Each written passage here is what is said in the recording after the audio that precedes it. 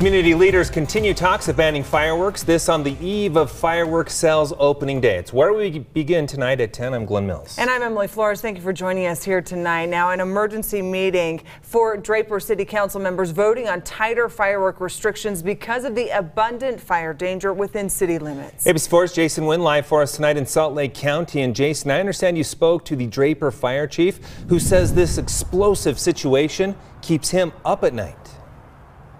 Yeah, Glenn, he says he is actually fearful of what could happen because of all this cheatgrass, any dry sagebrush. Even if it looks green, he says it has the potential to just light up, especially if somebody uses fireworks in a restricted area.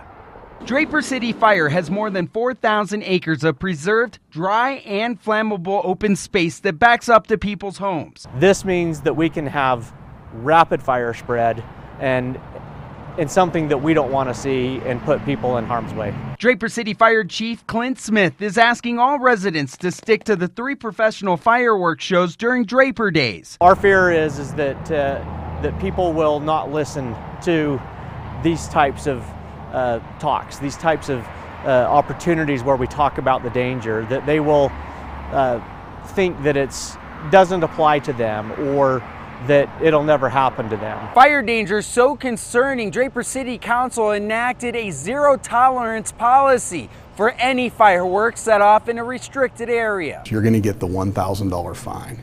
You're going to get the Class C misdemeanor. And if you start a fire, you're going to get to pay for it. And you're going to get to pay for the ancillary expenses. You know, if you start a fire and a firefighter gets hurt or we lose some equipment, it can get very expensive. If you live east of I-15 to 13th East from Kimball Lane down to 138 South, you're basically in the only area legal to set off personal fireworks. Outside of that area, fireworks are banned in the city, and officials say many of the wildfires in Draper are started by minors. If you got little kids or minors or teenagers, you need to tell them. You get caught, it is going to be expensive, and it could be life-changing, frankly.